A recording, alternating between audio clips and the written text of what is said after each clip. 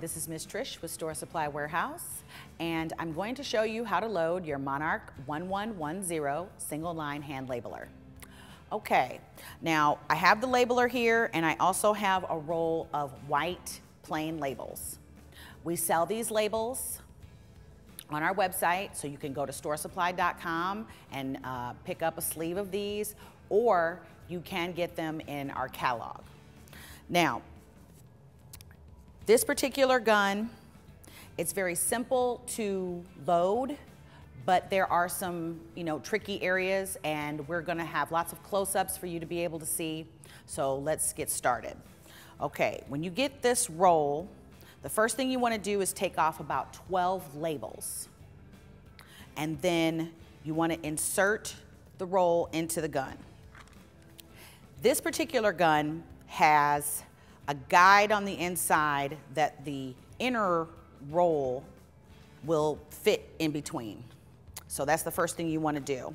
And you basically just slide them in and get them in position, and they'll fit right in between those two guides. Now the next thing you want to do is you want to press the handle and hold it. Okay, just like you would if you were actually labeling something. The end of the labels, you want to feed that into your gun right down here. So I'm just going to feed that in, and it's going to come right out the front. Okay, so they go down in here and they come out the front, and you're still holding that handle at the bottom. Pull them all the way out until you don't see any of the slick paper from the labels you pulled off. Then you can release the handle. Okay? It's very important that you take those labels off, because you do not want to get any labels stuck inside of there.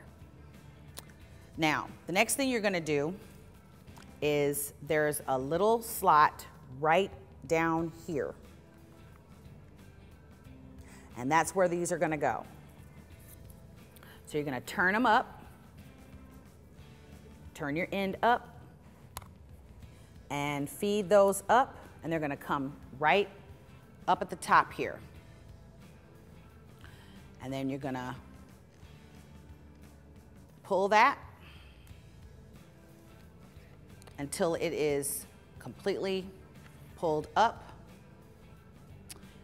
And then I'm going to flip the gun upside down. You're going to feed this right down in here. And then you just start clicking your handle.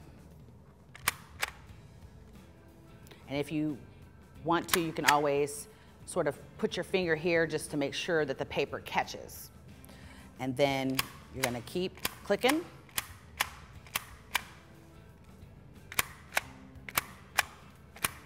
Until that paper goes in there. And what it's going to do is it's going to snatch that paper under.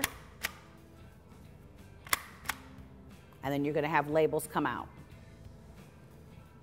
Now, I'm going to flip this gun the right side up so you can see the labels.